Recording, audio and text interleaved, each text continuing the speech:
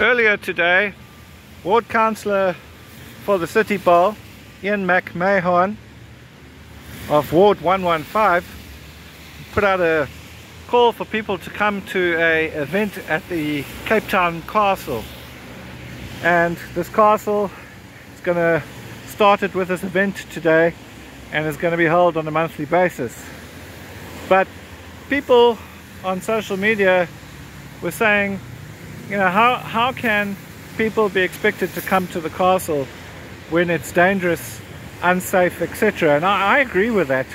I know for a fact in the last week of 3 people that have been mugged or had their vehicles broken into here around the castle.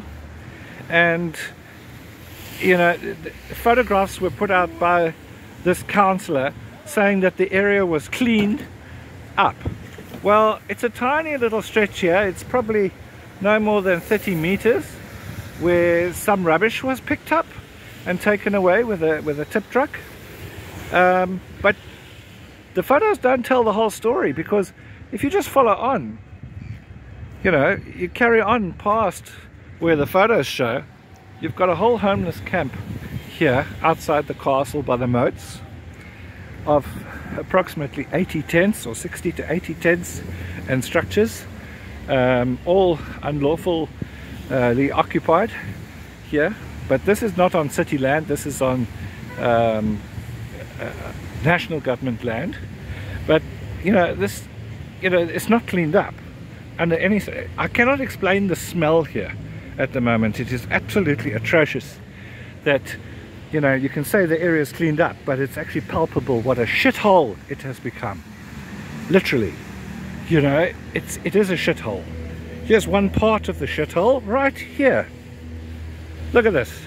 Look at the trash in the moat here, all the way up, all around the castle where there's moats. You're going to find this trash and human feces, poo, drug needles, paraphernalia, trash, rubbish, absolutely putrid smell. You know, I'm having difficulty breathing here, and it's even worse on a hot day. And so no, Councillor Ian McMahon, this area has not been cleaned up. This area is not safe. This is not a place I would recommend we send tourists, or we send people to come and gallivant inside the castle. Because why? They have to park their cars around here. Their cars aren't safe here. They have to walk from wherever they park into the castle. Not safe.